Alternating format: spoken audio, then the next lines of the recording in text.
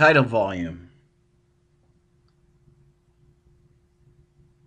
Specifically set tidal volume versus measured tidal volume. So I'll be talking about tidal volume as a setting for mandatory breaths.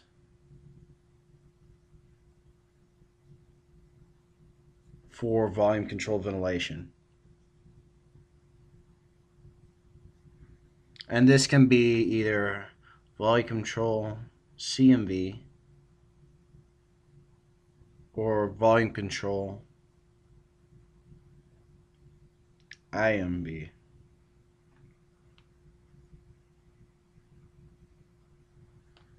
Now mathematically, if we want to look at the components and think mathematically of tidal volume equals my inspiratory flow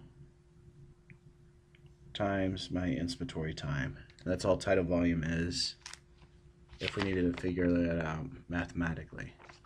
However, with ventilators these days, yes, sometimes we set inspiratory time,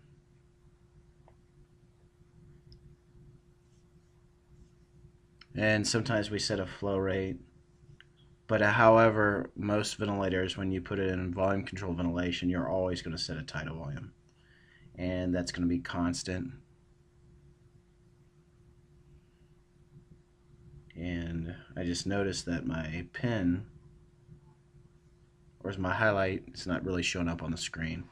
So my tidal volume is going to remain constant, and based on my tidal volume and my inspiratory time setting or my respiratory rate setting, everything that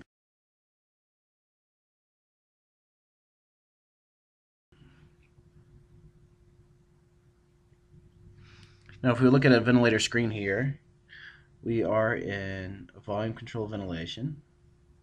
So this little area here on the top right portion of the screen just says CMV. And each ventilator, which is kind of frustrating, each ventilator has its own terminology. There's no standardization. So they'll call their modes different things. But this is going to be volume control. As you notice, I have a setting for tidal volume here. So a fixed tidal volume.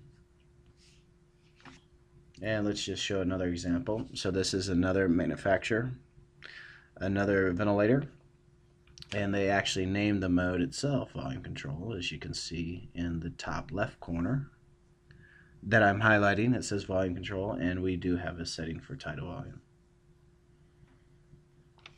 So how should one actually set tidal volume? A tidal volume can be set various ways, but the most important thing is always use ideal body weight.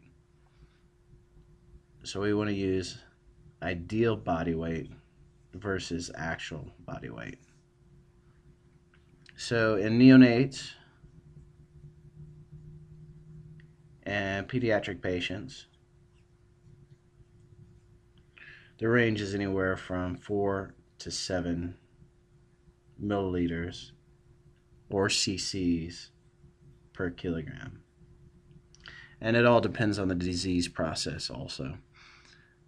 If they have stiffer lungs, we're going to use the smaller tidal volume. And if they have more compliant lungs, then we might use the larger tidal volume.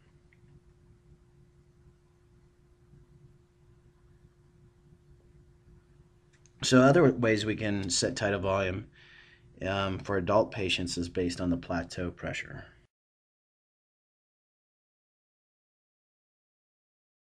Too, because you'll have different plateau pressures for different pathology in the lung.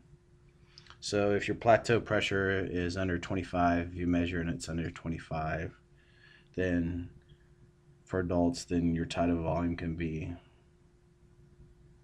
less than or equal to 10 cc's. And that's per ideal body weight. And if the plateau pressure is anywhere from 25 to 30, then approximately 6 to 8 cc's or milliliters. They're interchangeable. And if your plateau pressure is greater than 30, then a tidal volume of anywhere from 4 to 6 cc's. Sorry.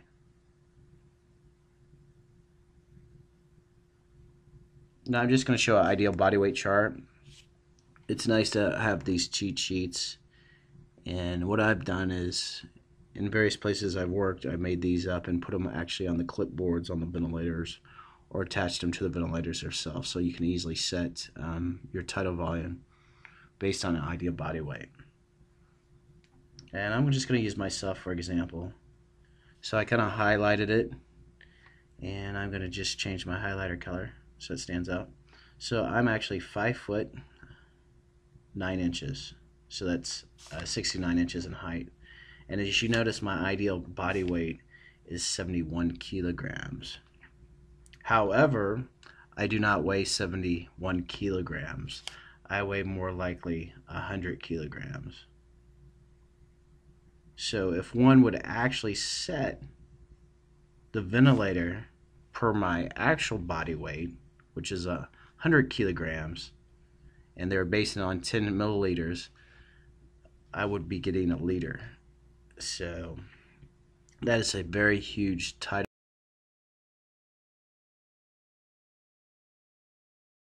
Notice this chart's nice because it breaks it down into